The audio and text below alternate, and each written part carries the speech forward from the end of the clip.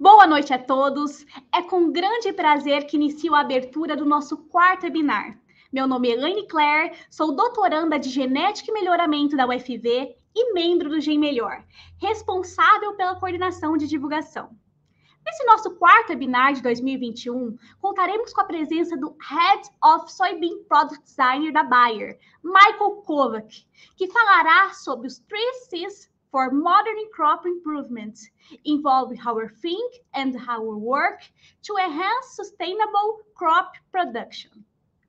Michael impulsionou a organização e tem dirigido a Bayer no sentido de desenvolver e lançar rapidamente novas tecnologias que acelerem a entrega e o desempenho inovador para os produtos em todo o mundo. Sua experiência técnica é baseada em genética e melhoramento, na qual aplica mais de uma década, compreendendo que o produto do sucesso ele requer um entendimento profundo das necessidades dos nossos produtores. Michael desafia equipes a implantar produtos e pacotes de dados que irão maximizar o sucesso em cada hectare. Michael é apaixonado por liderar com criatividade a sua equipe e projetar para a próxima geração as soluções agrícolas. Michael, é um prazer te receber. You can start now. All right. Boa tarde a todos e muito obrigado, Elaine, pela introdução. É um grande prazer estar aqui com vocês hoje. Quero começar por expressar meus sinceros agradecimentos à Universidade Federal de Pessoa e ao grupo GenMelhor por este convite. Vou apresentar em inglês para o webinar. Elaine me deu permissão. Okay, so as I was thinking about this GenMelhor audience at UFV, and looking at your past webinars and lectures through the years, you've had some amazing opportunities to learn from industry experts about the seed industry. And it is muito legal that you have created this forum, because all of you need to recognize that you hold the future of crop improvement in your hands. You are bringing your sets of technical skills and knowledge of plant genetics and breeding into academia and industry, which means that sustainable production of food, feed, fiber, and fuel in the future will rely on the innovations that you are developing. And forums like this will help you to develop a broader perspective and improve how you manage your research and breeding programs. So today, I really have no intention of talking to you about the technical details of genetics and plant breeding.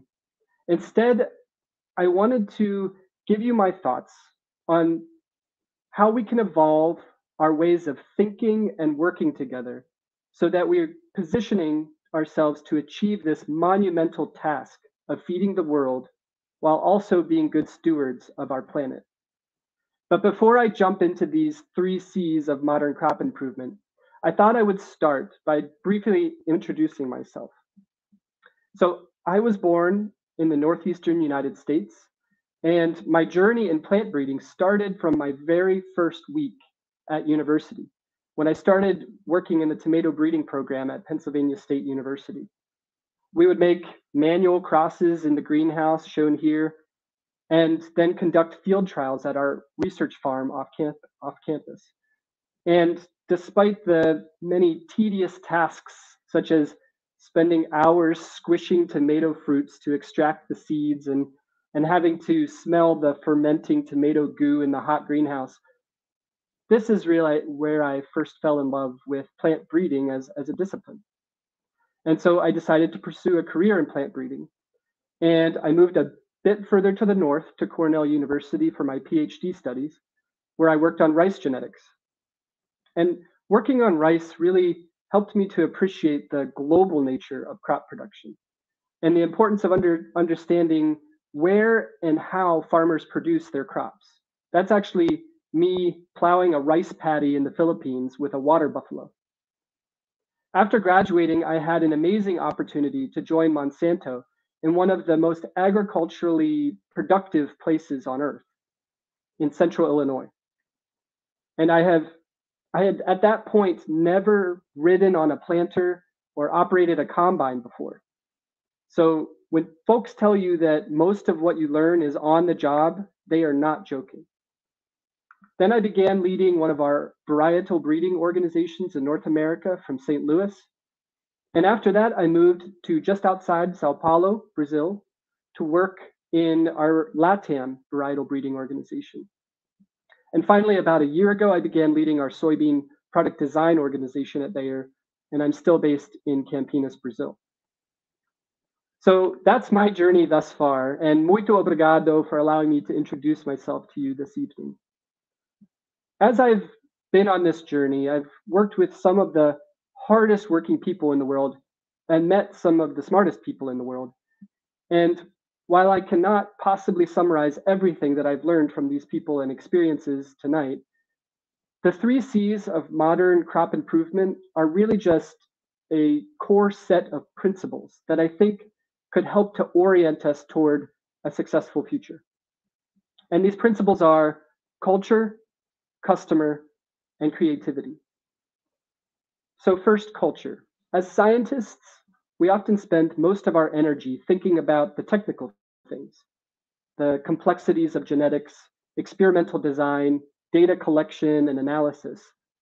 But I will talk about the importance of grounding ourselves in a culture of intentionality, and how with this foundational mindset, we will be positioning ourselves to more effectively identify and harness innovative ideas. The second C, customer. Again, as scientists, we can sometimes lose ourselves in the science and forget that the ultimate end goal for crop improvement efforts is to enable farmers to increase crop outputs while carefully moderating the required inputs. So it's really important for all of us who are working on crop improvement in academia or in industry that we remain focused on our customers, or a related C, our end consumers. I'll talk about how a customer focus affects how we design future crops, where we place our experiments and collect data, and how we need to evolve our science as our customers and our consumers change. And the last C, creativity. If we are grounded in a culture of intentionality and focused on our customers, the third principle has to do with unleashing all of your brilliant minds to reimagine how we do plant breeding. New technologies and resources to manipulate crop genomes and collect data are being invented at an ever faster pace. And we all need to be thinking disruptively about how to incorporate these innovations into our work. Okay, so if everyone's ready, buckle up and let's start with culture. And I'm going to challenge all of you with a rather big English word, serendipity. This is a word that we don't use too often in the English language. The word means the phenomenon of finding something valuable that you were not looking for. It means a pleasant surprise, an accidental discovery, a fortunate chance. And it turns out that this word is really difficult to translate into other languages, including Portuguese. Maybe the closest word in Portuguese would be acaso. But this word serendipity is relevant because many major scientific discoveries throughout history came about as happy accidents or seemingly by chance. We know that the ancient peoples in the Middle East used to store and transport milk in bladders that were made out of the stomachs of goats or other ruminant animals. And the natural rennet in these organs would have curdled the milk, leading to this discovery of queijo. A common kitchen appliance in most of our kitchens was discovered by accident by a guy working on radar technology during World War II, who noticed that the instrument he was working on was melting the candy in his pocket. And this is how the microonde was born. Someone was taking a walk one day in the Alps and was annoyed by all of the burrs sticking to his wool socks and his dog's fur. So he looked closer at the burrs, and this led to the invention of Velcro. And we all know the story of Alexander Fleming, who came back from holiday to find mold growing on one of his petri dishes. And instead of throwing his plate into the trash, his discovery led to penicillin, the first antibiotic, a discovery that saved countless human lives. These happy accidents, they changed all of our lives in very tangible ways. I, for one, am a big fan of queijo, although I'm pretty happy that it's no longer made in goat stomachs. Microwaved pipoca is a nice petisco. If you have kids or other young people in your life, Velcro shoes can be a lifesaver. And who knows, penicillin may have helped an ancestor in your family tree recover from a bacterial infection, which could be why you're here today. Another example of serendipity that's a lot closer to home for us, working in crop improvement, has to do with Norman Borlaug, whose work is credited with extensive increases in agricultural productivity that became known as the Green Revolution. We tend to think of his biggest contribution being the creation of semi-dwarf grain varieties, but one of his less appreciated but no less important discoveries was actually a happy accident. While he was working on wheat breeding in Mexico, he realized that he could speed up his breeding program by growing 2 cycles of field experiments per year, one in the north and one in the south in contrasting environments. This was thought to be impossible at the time due to the photoperiod sensitivity of wheat, meaning that it only flowers under short nights. But Borlaug's shuttle breeding program in Mexico led to the development of photoperiod insensitive wheat varieties that could successfully flower and produce grain in a broader range of geographies. He was just trying to get 2 selection seasons in a year, but serendipitously created day-length neutral wheat. A lot of really important advances in science throughout history have come about due to serendipity. If you think about the long history of crop cultivation by humans, we have been pretty darn successful at taking advantage of happy accidents, i.e., heritable genetic changes, that imparted novel features to the plant that humans were able to exploit. But if we're going to make the necessary improvements to our crop and vegetable species that are necessary to feed more humans and do so while responsibly managing our planet's natural resources and environment, we need to start turning serendipity into intentionality.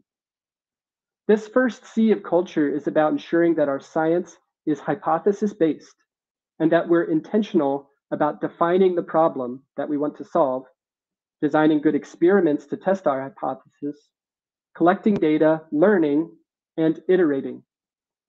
And as we do this, we need to prepare ourselves not just to recognize and take advantage of serendipity when it happens, but actually create those lucky chances on a regular basis.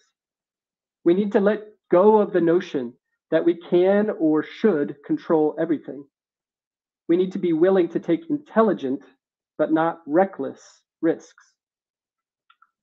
At Bayer Plant Breeding, we've been framing this mindset in this way: from a past state of just finding the best to actually designing the best from the start, which is another way to say embracing a culture of intentionality. It was not too many years ago that we used to use the analogy that plant breeding is like finding a needle in a haystack. The plant breeder creates a whole bunch of genetic diversity, puts all of those recombinants into the field and tests them and evaluates them, and their goal is to find those precious few recombinants that are superior to what they started with. But as we think about turning serendipity into intentionality, I don't think this analogy is appropriate anymore. We could think about intentionality being that we leverage new tools and technologies to find that needle in the haystack. But I would argue that really embracing a culture of intentionality means that we need to be designing the needle from the start. Forget trying to find it in a haystack altogether. That's the key shift in thinking from finding the best to designing the best. It's up to each one of us to apply a design mindset in our daily work, to increase the frequency of happy accidents, to capture those unexpected moments with intentional action. If we devote ourselves to this first C, culture, we will give ourselves that space to recognize and harness those lucky chances. All right, now let's shift a little bit to our second C, customer. Crop improvement it's a really interesting area of science because just like any industry, we are only incentivized to do this research if there's a customer that desires something new and better than they have today. But unlike building a better, say, consumer product, like maybe a blender, liquidificador, that's a rough word in Portuguese, a blender to make your fruit smoothies, where the blender will operate more or less the same no matter which kitchen it finds itself in. Our customers are farmers who are bound by the land that they live on, the weather and the climate of their farms, the diseases and pests in their region. So it's really important for us to understand the farmers who are ultimately producing the improved crops that we are creating. What is the experience that they expect with our products on their farms? We have loads of tools in our toolbox to achieve genetic improvement of crops, but we can't just do science without considering the end result. As Steve Jobs is quoted saying, we really need to start with what our customers expect and then work backwards to design the products that meet those expectations. So, what do modern farmers expect? What is the experience they desire? Well, it's useful to start by remembering that farmers expect more than just high-performing seeds. They also expect a suite of crop protection options that allow them to protect their yields. And today's farmer also expects to be provided with digital insights or recommendations to help them make the best possible decisions for their farms at the right times. And when a farmer buys a variety or a hybrid bag of seed, they're really buying the genome that we intentionally design, plus any seed treatment or biological organism that's added to the seed. And as geneticists and plant breeders, we are really just focused on one part of this equation, the genome.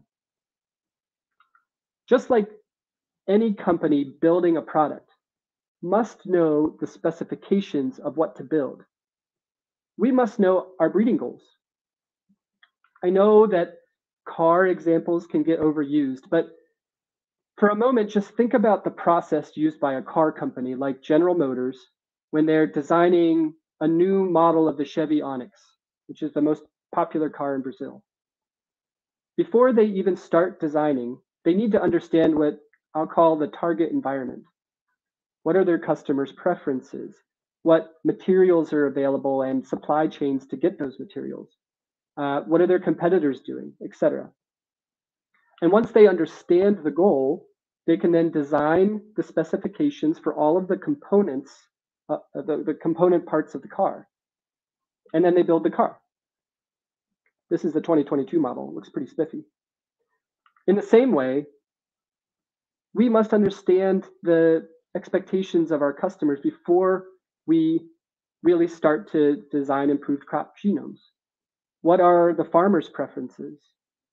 What soil or weather conditions are on their farms? What pathogens or pests are present? Knowing this will allow us to understand what the acceptable targets are for the final seed product. And then armed with these criteria, we can then work on designing improved varieties and hybrids. Knowing our goal is key to ensuring that we stay aligned on to the expectations of our customers. Another way that I like to think about this is with maybe a more tasty analogy, a cake. We first must understand what the customer expects the cake to look like. Is it a birthday cake or a wedding cake? What flavors and textures they want? What icing and toppings do they desire? This is the product concept. It's what the customer expects. And once we know those expectations, we can then design sort of the recipe that allows us to achieve that product concept. The recipe would contain the necessary ingredients, cooking temperature and time, what order to mix everything together. This is like our selection indices, which are, in plant breeding, selection indices are the mathematical formulas that we use to drive our selection decisions. Now, whether we're talking about cars or cakes, the point is that if we take this second C seriously, we need to know the customer's expectations of the final product before we can start designing that product. Now, assuming that we know the customer's expectations and remembering that the part of the customer's experience that we in plant breeding can affect is the genome, the next thing is to remember that our recipe is not quite as easy as a cake recipe, right?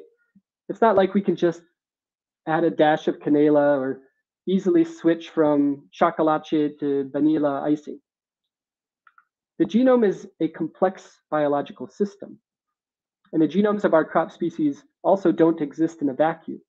They are affected by both internal and external factors.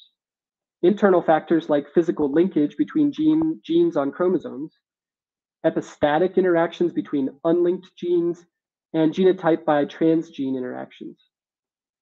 And there are also external factors, such as genome interactions with the environment or with the farmer's management practices.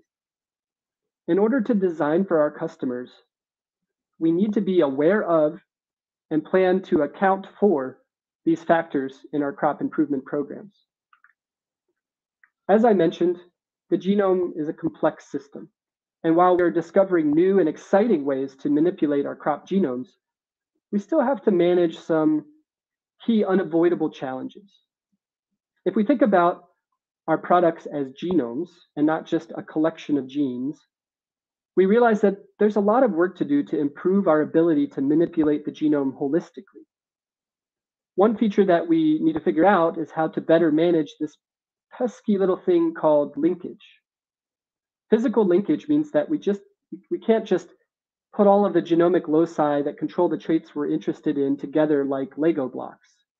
Let's say that I gave you a bucket of Lego blocks like this and asked you to build a house or build a Lego castle. You would probably have no trouble, right? Muito fácil, né? But now imagine that you're trying to build your Lego castle if all the pieces were stuck together on a string.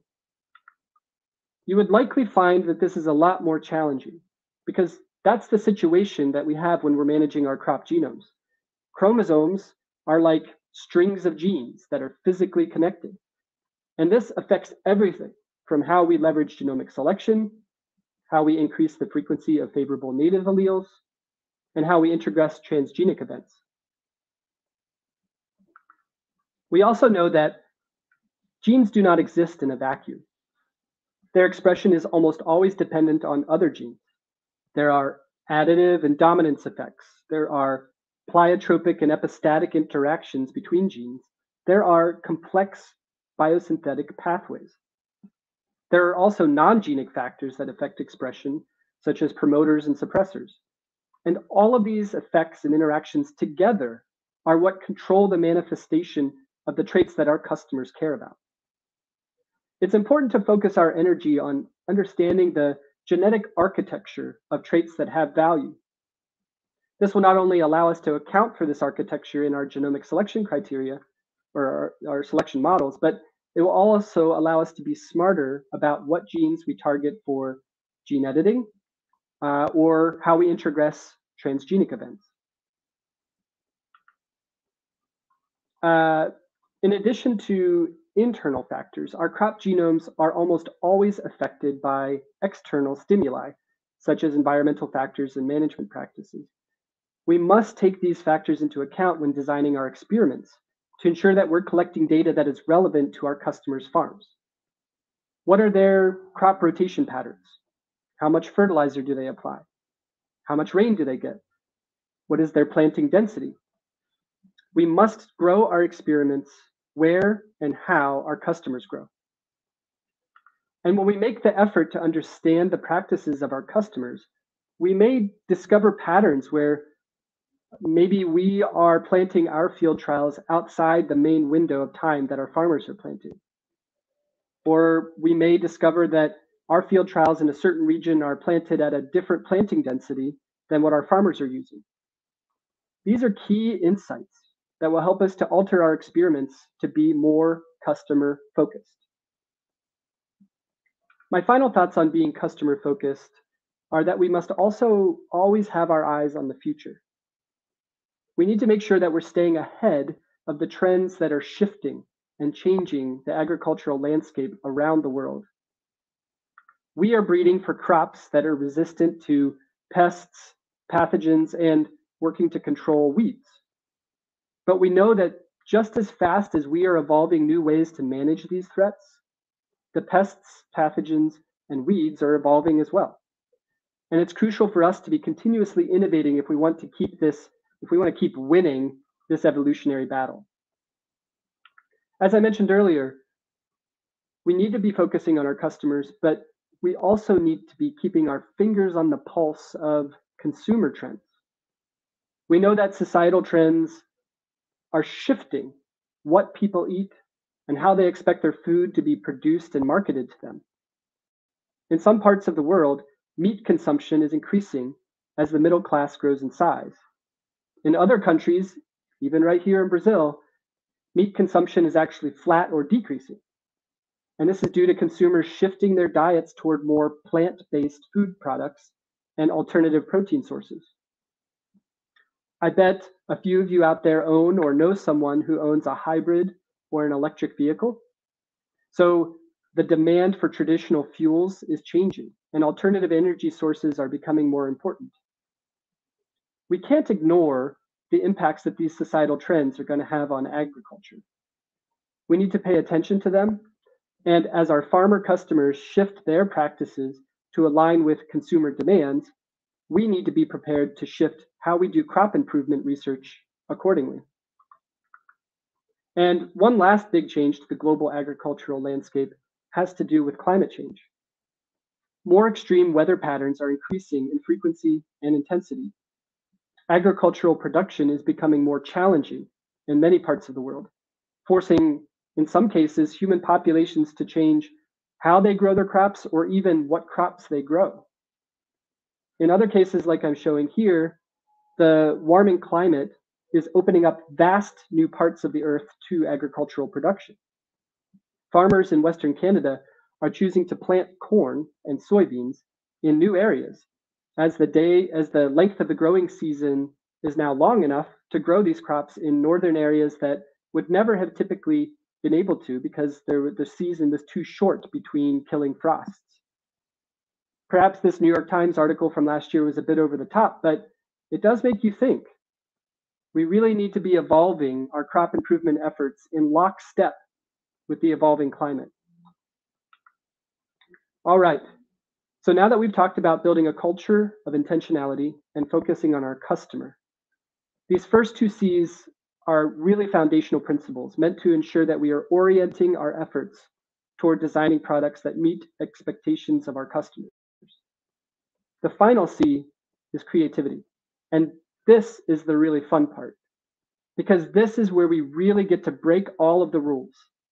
In Brazil, one of my favorite expressions is as regras não existem. And I say this because agriculture, like almost every industry today, is embracing new technologies at a faster and faster pace. This means that our crop improvement strategies must be disruptive. We should, and in fact, we must challenge the status quo. We need to shift our minds from incremental innovation to truly seeking disruptive innovations, because incremental progress isn't good enough. Incremental progress is doing just enough to stay in the game. Let's use the example of Walkmans back in the 1990s. These were portable electronic devices that allowed people to listen to music on the go. Companies made small changes to the Walkman over time, evolving from a cassette tape player to a CD player to a mini disc player. But none of these changes were really disruptive. But then Apple came along and invented the iPod. And this was really a game changer. Apple recognized that digital music was the future. And they invented a way for people to carry around digital music without needing tapes or CDs or other media. My point is, we need to be incorporating new equipment, advances in engineering, information technology, artificial intelligence, and machine learning. We need to be leveraging the latest advances in genomics, phenomics, and envirotyping if we are going to be disruptive and change the game. And that means that the technical skills required to conduct cutting-edge plant breeding research are changing as well. It's not just geneticists and field breeders anymore. We will need the help of electrical and mechanical engineers, experts with imaging and remote sensing, operations research analysts, computer scientists, statisticians and computational biologists, and folks who can help us build advanced algorithms that can incorporate all of our data to make the best decisions. Changing the game requires disruptive thinking, which often but not always means moving from some current state of thinking or working to some new or desired state. And I'd like to share some examples of where this is happening today in Bayer Crop Science and other crop improvement institutions around the world, including right here in Brazil. First, we've been doing the initial stages of the breeding process, such as making crosses and inbreeding in the field for many decades. And when you execute these processes in the field, you're at the mercy of Mother Nature, which leads to inherent inefficiencies and failures. But by moving these processes from the field to controlled environments, we can drastically improve the efficiency of these operations, while also drastically reducing the amount of land area, water, fertilizer, and fuel required to grow the plants, meaning a better result for our scientists and much less impact on the environment. Also, whereas in the past we had to plant each unique genotype out into the field in replicated trials to understand its performance, the potential of each genotype. Today, a suite of technologies allows us to do this first selection step in the lab instead of in the field. A combination of decades of phenotypic data on our germplasm, new lab technologies like seed chipping, new genotyping technologies with higher marker density and throughput, and advances in genomic prediction models have converged to enable us to take a little piece out of each seed and understand its performance potential before we ever plant it in the ground. Today, we can obtain the same amount of information from a 5 centimeter by 5 centimeter genotyping array that it would have taken us over 5 hectares of field testing to obtain in the past.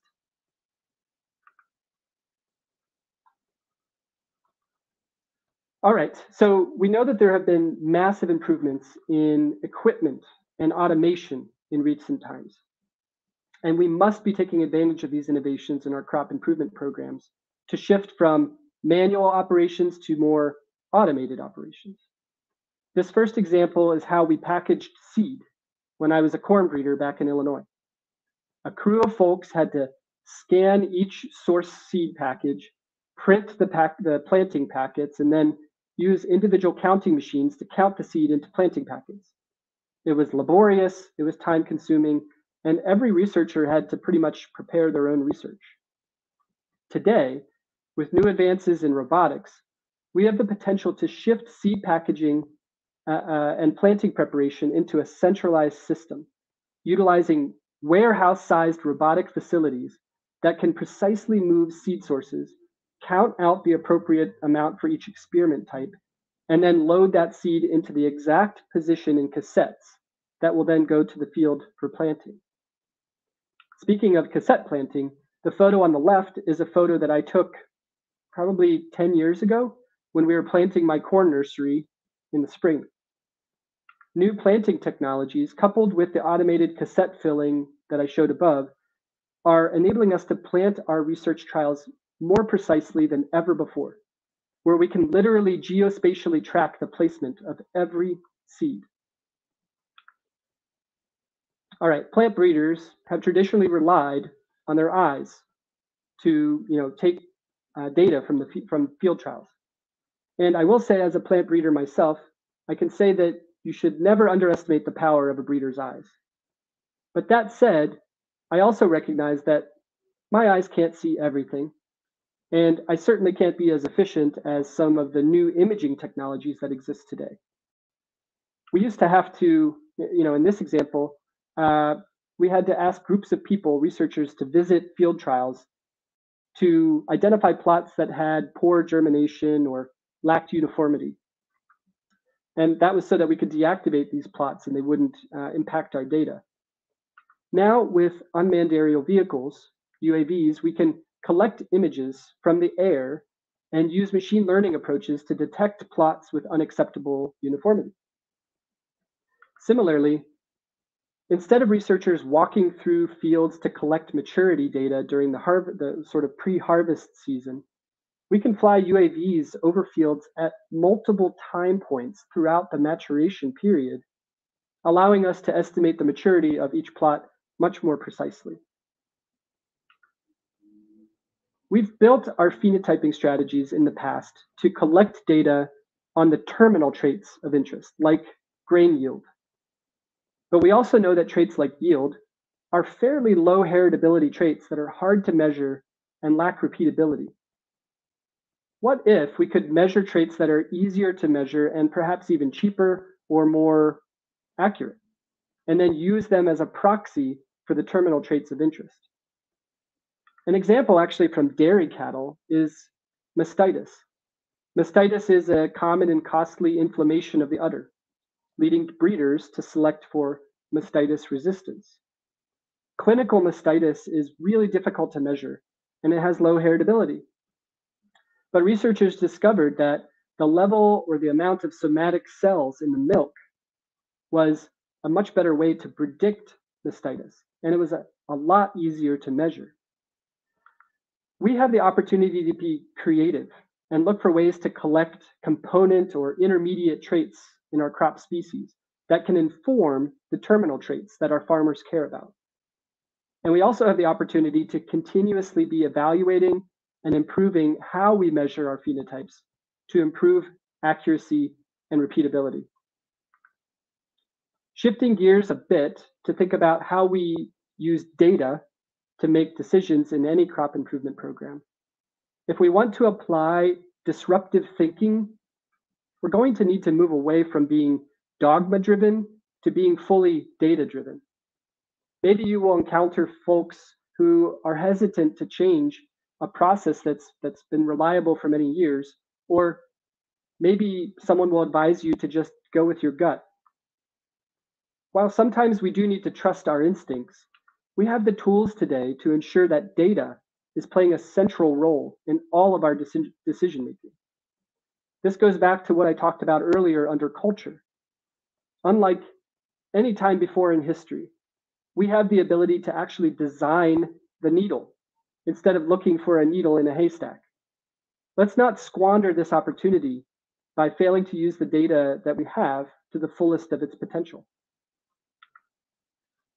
All right, how many of us out there are still using elaborate spreadsheets to store data and make calculations? I'll be honest, I'm still guilty of this myself. But as we think about the sheer volumes of data that we're collecting today, we realize that it is really impossible to keep relying on static tools like spreadsheets to efficiently manage our data and connect our data to our analytics platforms. We need to continue to move toward utilizing machine learning approaches in crop improvement programs, because the data sets are just getting too big for the human mind and an Excel spreadsheet to handle. For example, if we look across all of our unique germplasm entities at Bayer Crop Science and just pencil out some rough math, you quickly realize that there are more than 5,000 times more genetic combinations possible than known stars in the universe. And last I checked, the number of stars is pretty high, and we obviously can't make all of those crosses. Machine learning opens us up to gaining insights and making connections that we may have never thought of. For example, online dating websites. They're not terribly popular in Brazil right now, but Tinder and Brazil Cupid do seem to be catching on. And similar dating websites in the United States, with much larger sample sizes, have demonstrated significantly lower divorce rates between couples who met on these sites compared to the national average. So it's just one example of how machine learning may make connections that we may have never found otherwise. One potential fallacy in modern crop improvement is that we must do more or be bigger to achieve our goals. More equipment, more test plots, more greenhouses, more lab samples. But the reality is that we don't always have to go bigger, but we do need to go smarter. Any successful crop improvement program of the future is going to depend on balancing these three things: speed, accuracy, and efficiency. And this may mean that sometimes collecting high quality data is more important than collecting more data. I think we've all heard the old adage, garbage in, garbage out. Going smarter means that we focus more energy on balancing the various needs of our breeding programs to collect the highest quality data as fast as we can and for the lowest possible cost. And just one last thing under creativity, one last to from state for you to ponder. For most plant breeding programs throughout history, the main objective has been to maximize one thing: yield. And there was a good reason for this. We humans were trying to find ways to increase crop productivity to feed a rapidly growing human population.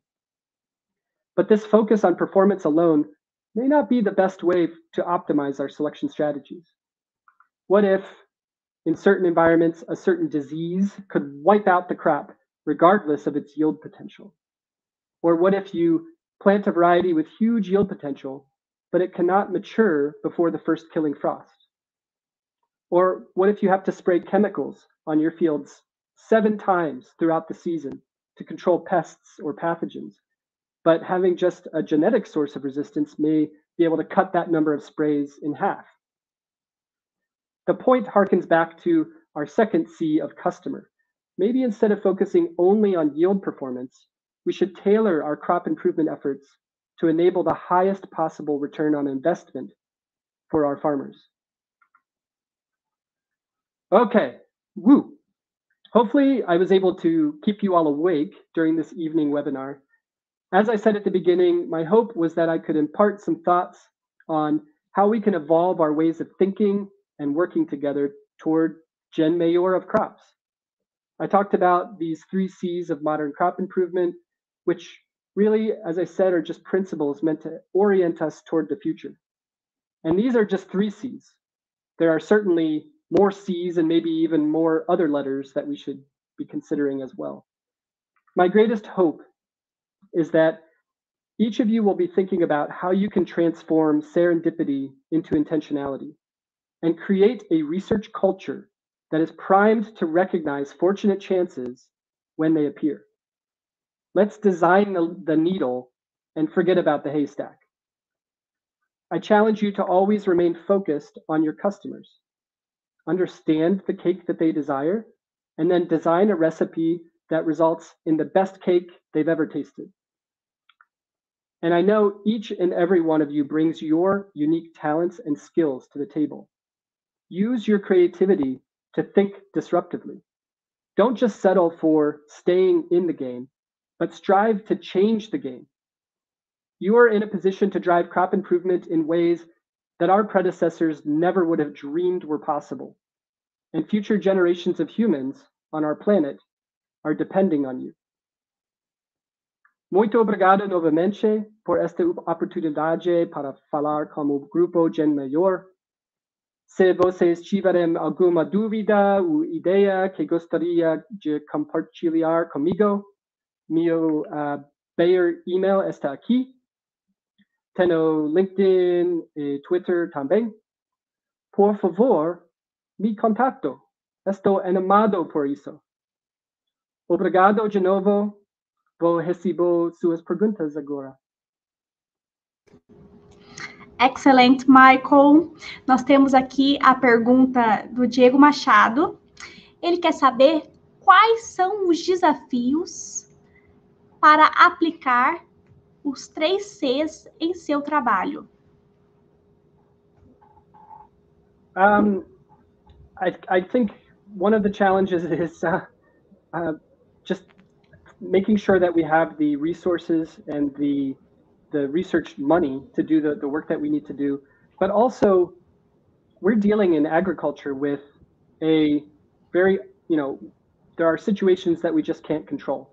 For example, if a hurricane hits one of the sites where we have our operations and wipes out a crop, I mean, that's not something that we can control. So that's why, as we think about, culture, customer, and creativity, it really comes down to also, maybe this is another letter that we didn't have, but flexibility, agility. We need to make sure that we have flexibility in our research and breeding programs if we're going to be successful and be able to, apply creativity in all that we do. Isso. Ele perguntou também sobre como desenvolver esse lado criativo para aprimorar, né, a ciência de culturas sustentáveis.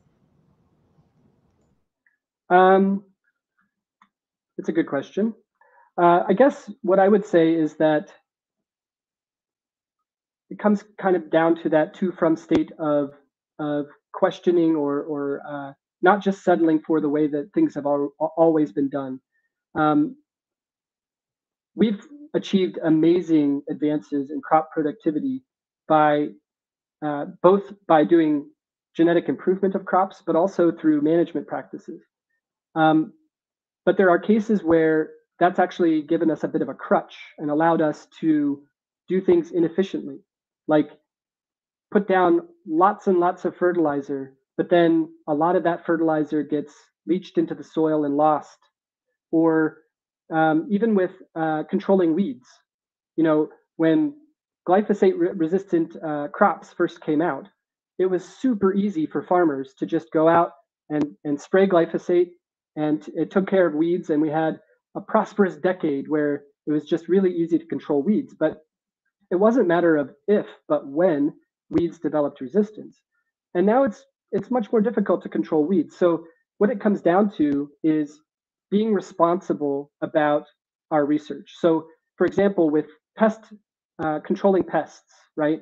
So we have BT technology, right? We have different ways of, through transgenic technologies, controlling pests in our crop species. But in order to really think about sustainable crop production, we need to make sure that we have multiple modes of action in our crop species so that we can greatly delay the development of resistance by the insect and pests. That will allow us to delay having to go back to spraying dangerous chemicals in our agricultural production.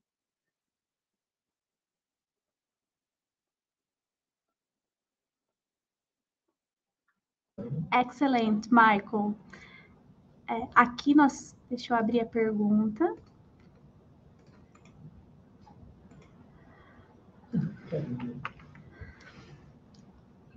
O Odimar Almeida pergunta: como manter tantos funcionários alinhados nesses 3 Cs? It's a good question. I guess it really starts with each one of us taking the personal responsibility to live and influence our colleagues, right, with these principles. But it also really, I would say, requires us to think differently about how we interact with each other, with our peers, with our reports, with our leaders, our bosses, right? Sort of that top-down approach is not a really good way to be aligned to these 3 Cs, right?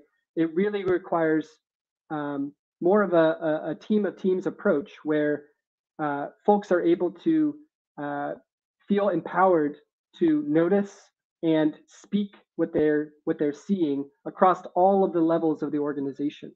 So really a bottom-up approach where all of the employees, all of the scientists are encouraged to observe, do their experiments, make their observations, and then feel free to talk about those observations with their colleagues and their leaders is really important to making sure that everyone stays aligned to these principles.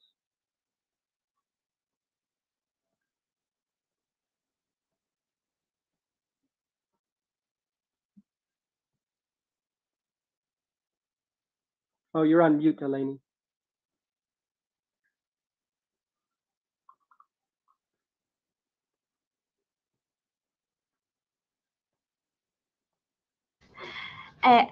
A Ana Letícia agradece a palestra e ela quer saber, no lado do cliente, né? Pensando como cliente, como nós prevemos essas expectativas de longo prazo?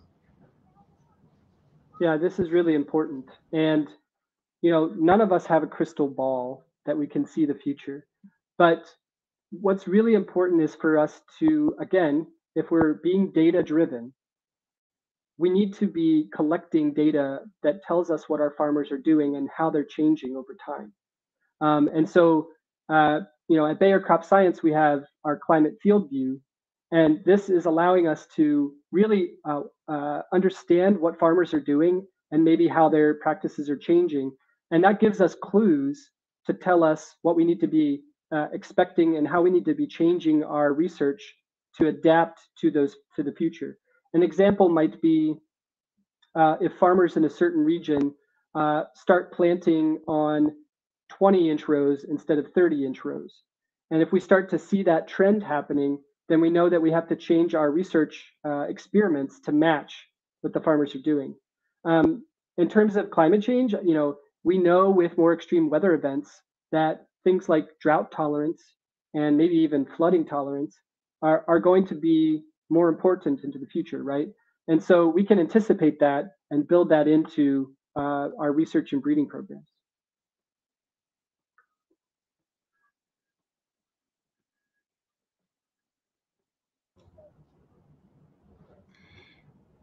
Muito obrigada, Michael. A sua palestra ela foi, sem dúvida, muito esclarecedora. Tivemos muito aprendizados. E agora vamos partir para a pergunta do Edilson. Edilson. Aqui.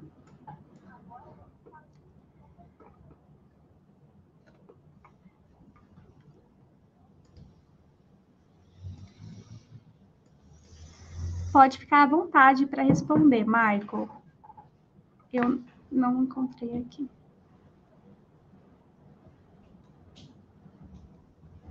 Desculpe? Eu não ouvi a pergunta. Colocamos na tela para você, Michael.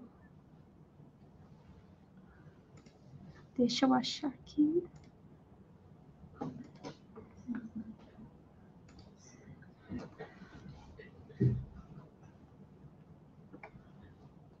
Acho que eu vi a pergunta about are these 3 C's, these principles being applied today, or is this something more for the future? And this was the question by Edison Marcus.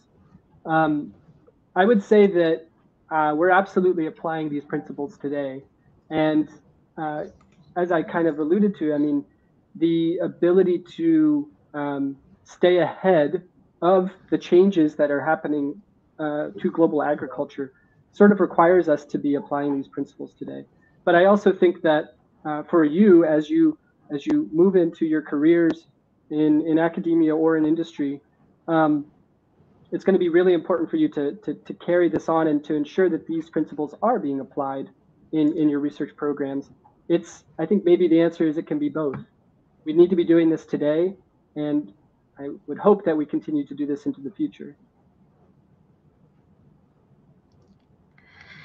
A pergunta do Jean agora, ele quer saber como nós podemos influenciar, né, mudar a opinião dos clientes que pensam que melhoramento de plantas é apenas uma ciência de plantas transgênicas. Porque a gente, aqui no Brasil, né, nós ainda enfrentamos essa realidade, né? Então, como fazer essa mudança de mentalidade? Sim. So, obviously, we need both, right? We need to continue to drive the overall performance improvements in our crop species through plant breeding techniques.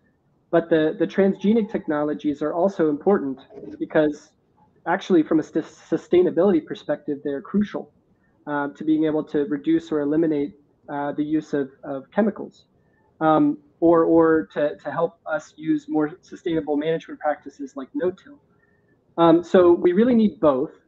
And I would say maybe as an answer that I didn't really go into the technical details today, but I mentioned gene editing, right?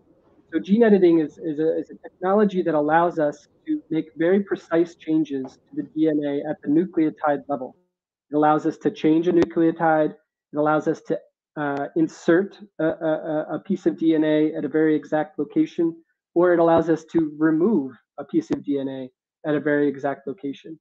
And this technology offers a lot of promise because it in the future, it could allow us to create new traits that are not transgenic, right? That are really just a very precise manipulation of the organism's own DNA. And at least from a regulatory perspective and just from a genetics perspective, this is not the same thing as inserting a transgene, right? And I think it's really important for all of us to be advocates and to go out and make sure that we are talking with our friends, our families, our neighbors about the work that we do, about the safety of the products that we are working on, so that people can start to internalize that and realize that these technologies are really good for farmers, they're really good for the planet.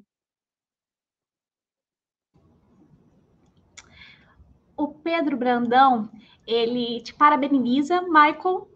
A palestra foi incrível. E em sua visão, que perspectivas nós podemos esperar sobre o uso desses 3 Cs no futuro?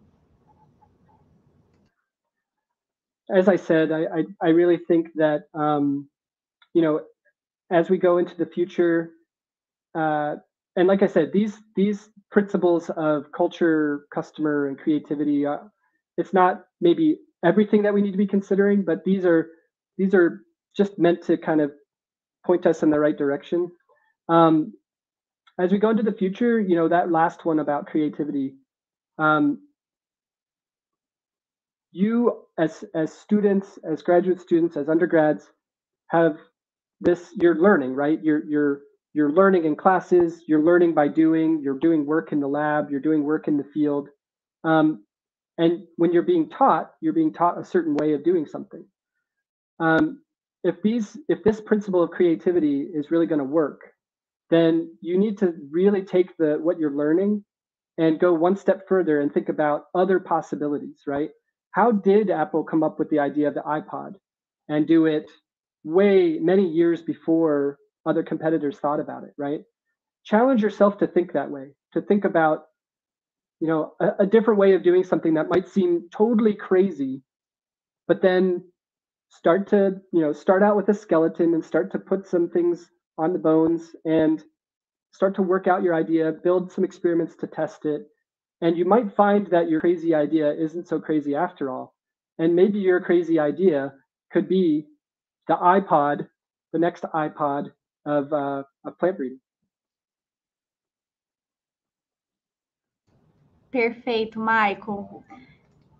Alice, ela quer saber quais são as principais competências em que devemos estar focados para nos prepararmos para os desafios no mercado e aplicar esses 3 Cs na nossa carreira profissional.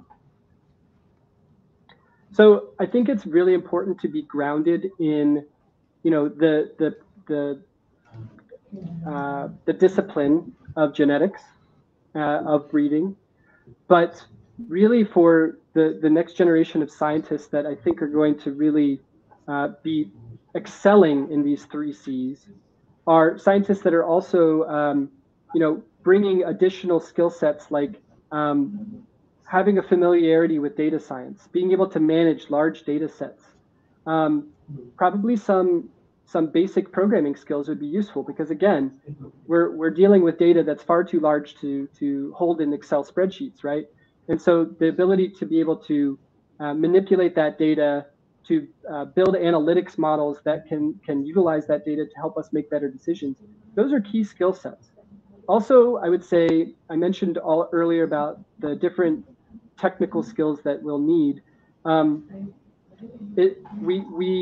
We're collecting phenotypic data in new and different ways, right? So if you have the opportunity to think outside the box with how you collect your data in the field, is there a way that we can collect data under the ground? We're getting really good at collecting images above the field, but there's a whole bunch of plant below the soil surface, right? How can we start to understand what's going on under the soil surface? And not just with the roots of the plant, but with pathogens and other microbes that live in the soil. So people that bring those skill sets, which are more on the engineering side, more on the data science or the information technology side, those are skill sets that I think will be useful for scientists in this field in the future.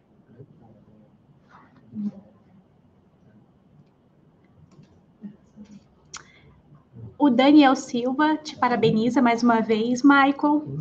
E qual seria a sua recomendação para o aluno que sai sem ter esse contato tão grande com essas tecnologias?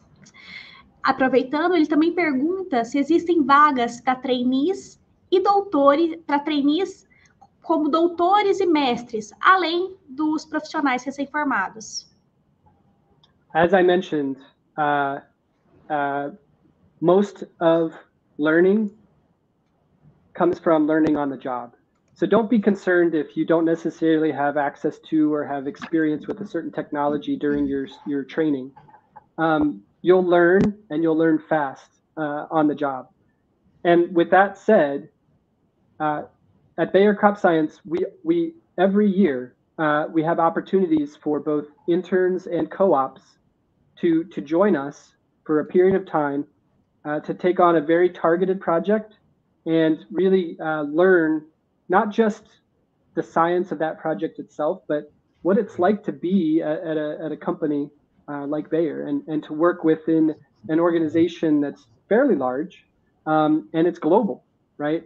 So really you get the opportunity to meet fellow interns and fellow co-ops from around the world, which is a really cool experience. And I can point you to our our intern and co-op website. Maybe I'll send that along to our GenMelhor hosts. Excelente. O Adriel, ele quer saber a sua opinião. Já existe alguma mudança importante na necessidade dos clientes quando falamos em melhoria de safra para o produto, para um futuro próximo? I think so. And I kind of alluded to this, and I've been using that term sustainability, right? So farmers, consumers are expecting their food to be grown in a responsible way. Consumers are increasingly asking for proof that there's a way that their food, that they know where their food came from and that they know it was produced in a responsible way. And so farmers are having to adapt to that, right? And so I really do think that a big trend that we're going to see and a place that crop improvement efforts need to make sure we're keeping up with is how are we, if farmers are, say, doing no-till on their fields, so that, and really being very intentional about the amount of fertilizer that they put down. And they therefore get a premium on their product because a processor is willing to pay more for the grain or the produce that was produced a certain responsible or sustainable way. What does that mean for crop improvement? That means that, okay, in a no-till environment, we need to have seeds that can germinate more vigorously to go through that crop residue. We might need to think about more sources of disease resistance, because now you're not tilling up the field and there might be diseases or pests that remain in the soil. There's all kinds of things that we can think about that we need to be ahead of if we're going to be producing improved crops, improved varieties and hybrids for farmers to grow in a world where consumers are demanding more sustainably produced products.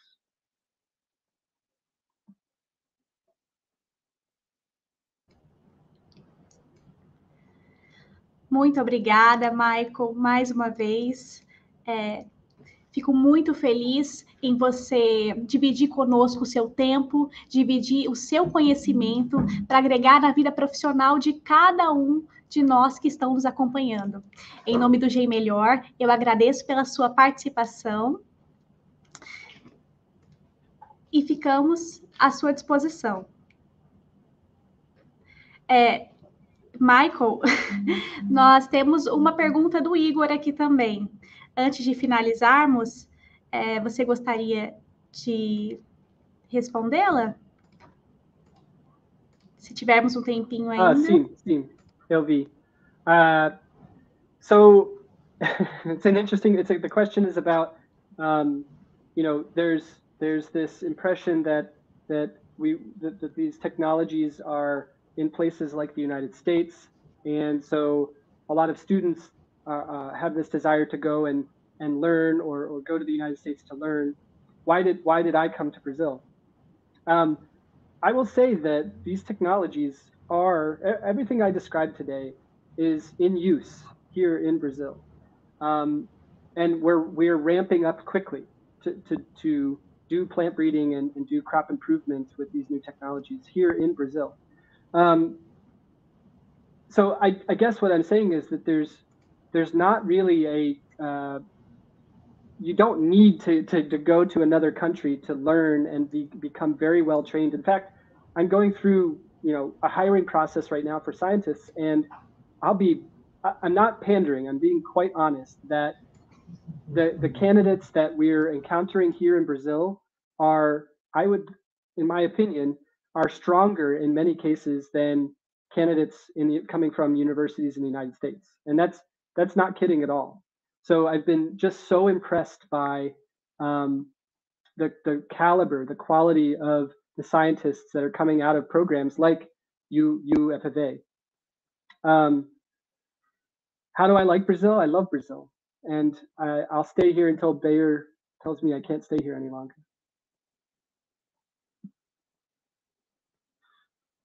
Ficamos muito felizes que você esteja gostando, Michael. E com isso, nós finalizamos agora o nosso quarto webinar. Espero que todos tenham gostado e continue conosco acompanhando a programação do GenMelhor e os próximos eventos. Muito obrigada!